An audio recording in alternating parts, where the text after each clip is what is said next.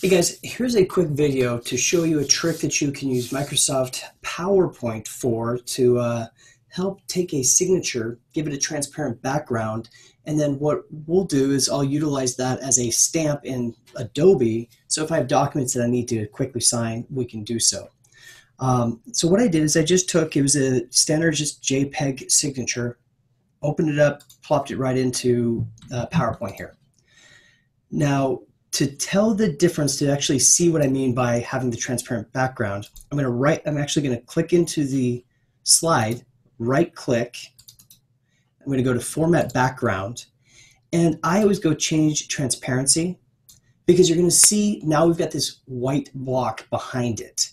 What that means is if you were to actually take this and try to just plop it into a document, you'd have that big white block, and it would actually block any text that was on the document also. So one of the best ways to go about this, with this pulled up, if you click on the actual image itself, there's a couple ways. If you go to Picture Tools, you can either go to, for something like this, I would go to your color option, set transparent color, and then click on the color you want to get rid of. Now this works well for a signature because it doesn't have to be like perfect color detail, and if there's a little bit of like, if it's a little pixelated, I guess you could say, or if it has little white splotches that kind of come off of it, it won't matter when it's on a document, especially when it's smaller, it looks better. So for signature, again, what we would do is we would actually take a white piece of paper. You want to make sure there's no real shadows. And if you need to do this, take a black Sharpie, something that's thicker, and draw it out. Once you've done that, I usually will take my phone and take a picture of the piece of paper so I get the image, but make sure there are no shadows, because you want a consistent white background so you can do one click and remove all of the color that you don't need.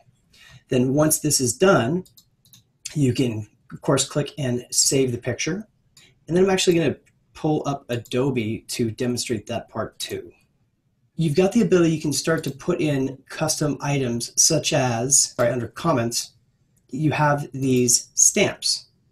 And what the stamp will do is you'll have a pull down menu, there we go, where you can create your own little section of it, and you can import a PNG file as a stamp and be able to then just take it, stamp the document as if it's a signature, and then you're not using the actual Adobe certified signature that makes you log in and can be a little bit challenging sometimes. From within Adobe, you'll choose comment on the side here. You're going to go to your annotations, and where it's got add a stamp, click the drop down, and you're going to go to your custom stamps. Okay?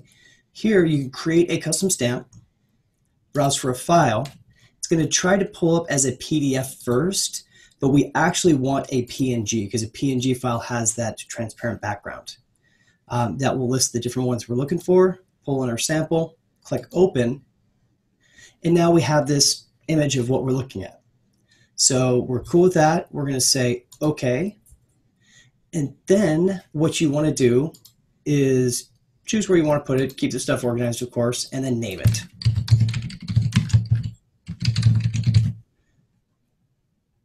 Go, and then you can click OK.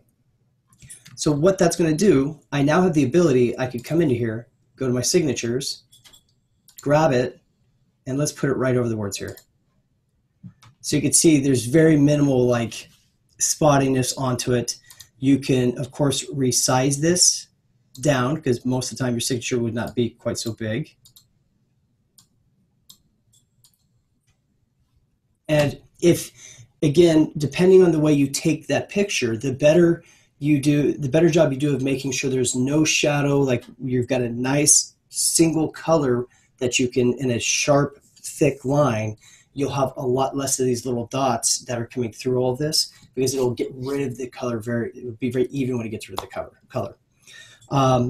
So I hope this quick little trick of how you can go from signing a document, take the picture with your, with a phone, upload or email it to whatever, to where you can get it into PowerPoint, then use PowerPoint to remove the background color or set the transparent color to, for white to disappear, and then save that as a PNG file to pull it into Adobe to store it for future just stamping.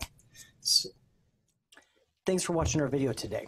If you have any questions or comments, be sure to leave them down below. And if you like this video, hit that subscribe button so we know, and we'll keep making more content just like this.